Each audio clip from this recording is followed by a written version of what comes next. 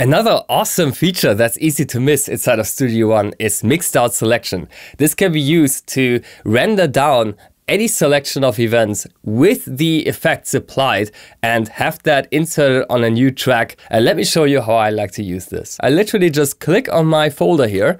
It also works on any selection of events. And then you can right click here, go to event, and then if you move up the list, you should see Mixdown Selection. Click on that. This is going to trigger the mixdown.